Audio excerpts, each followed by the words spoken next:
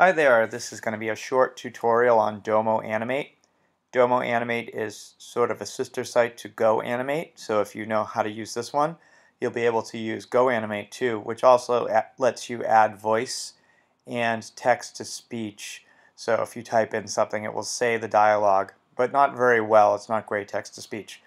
But I figured I'd start with this one because it's most applicable to young kids. Notice I've signed in here. You'll want an account before you start, and I'm going to go right here to create a new movie, and I'm going to click create. This Domo Animate, so it gives you all these tabs where you can add different things, characters, word balloons, backgrounds, props, music, and FX. This is called the stage, so this is where you drag things over, and this is the scene timeline here. You can change from the Domo characters to more classic cartoon characters, which are nice, and that offers you different backgrounds as well. I'm going to use the Dunkin' Donuts because everyone knows I love that one. It's sort of Dunkin' Donuts, not quite. So I'm going to bring in some characters. I'm going to bring in this boy, and I'm going to bring in the girl. Now I want this girl to be behind the counter, so I can select her and send her backward.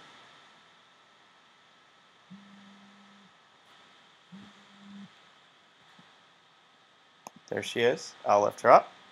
And I'm going to flip the boy so that he's facing her. And in this first scene, I'm going to have him walk in to the Dunkin' Donuts. So once I click the character, it also brings up this menu that lets you determine some actions. So look at all of those actions. Yes, fart is there too, but oh well. We can have him move in. Notice it's making him walk off, so I needed to kind of pick the right one and move him forward. So I just wanted him to walk in that first scene.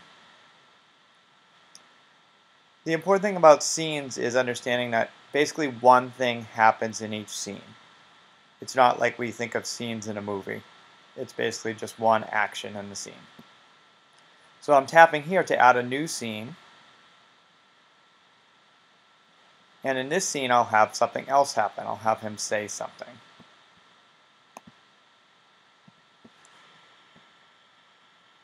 You can change the font, color of everything, like your text here.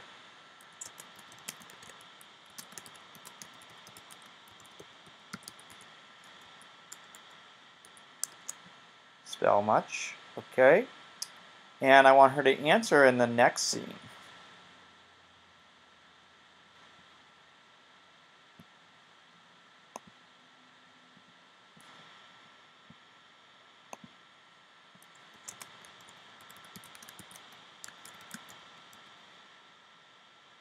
No, sorry, we are out. So if I were to continue this, I might continue and make him have a reaction to this, maybe have him overreact or solve the problem. It's great for depicting that kind of social behavior. If I want her to have a different facial expression now, maybe she can cry because they are out. But that would definitely be an overreaction, so I won't. I'll keep her neutral. When you add a couple of scenes, you can preview what you've added.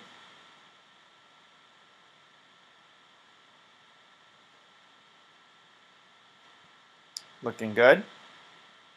You can add music if you like.